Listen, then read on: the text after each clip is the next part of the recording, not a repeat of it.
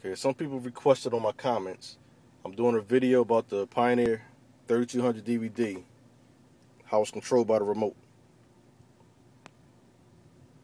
The remote functions like a normal remote, has most of the average buttons on there. You see on the side also DVD, TV, AVH. AVH is the regular unit.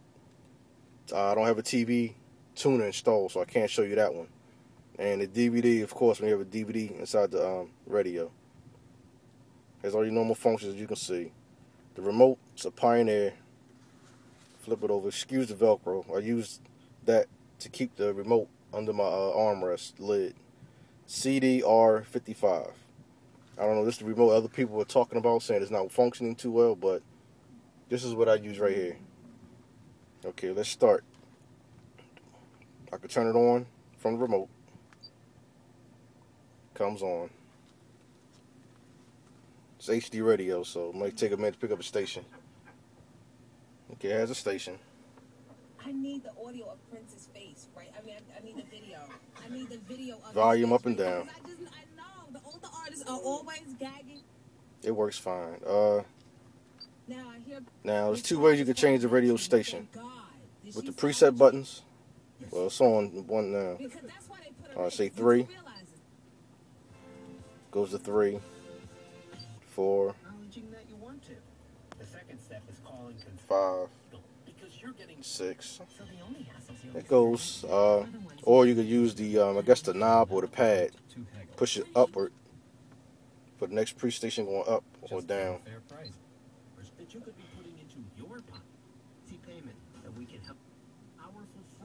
Or if you want to scan for channels, push the pad left and right.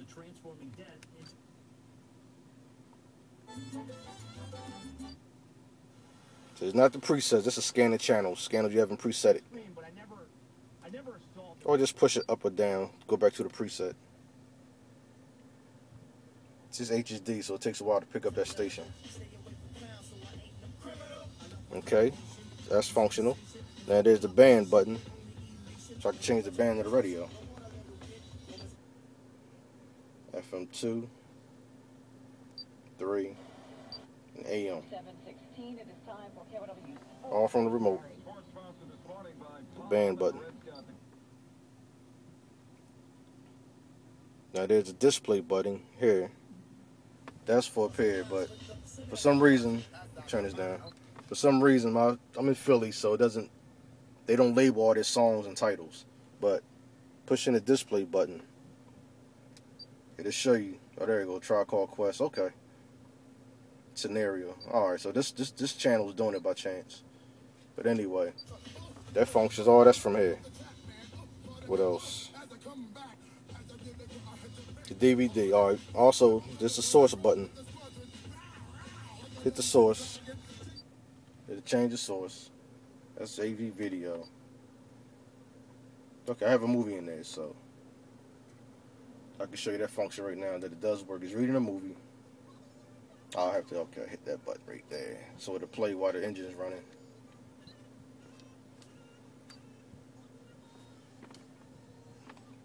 Now that's playing.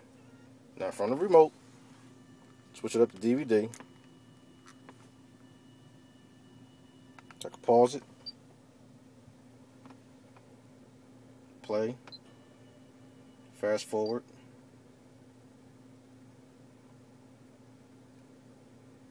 Back to play. You can bookmark it. Bookmark, you might not show it. You can advance, chapter search. Every typical thing that you do with a remote control, you can do it with this. Alright, check it out. Go back to the menu. That's the menu, all from the remote. Use the pad to go over the switch scenes, extras, back to play. Push the pad down. The movie resumes from where it was. The remote is pretty functional. Alright, let's skip to a source now. Let me stop this movie. It stopped. Source. USB. Well, I'm using my iPhone now, so that's why that's not showing it. SD format. I got a 32 gig, so it might take a minute to read. Now, granted, this function doesn't work too well with it because the remote can't pick up individual songs. Well, actually, it can. Oh. Okay. This is 8 Mile. Using the pad, pushing backwards to go over each individual song on the soundtrack.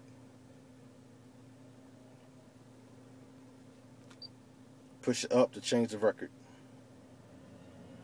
Dr. Dre. I'm using the pad right now. That's the record. Push up to change the record. Left and right for the song on the record. So up. Next record. Jay-Z. Forward. Next song.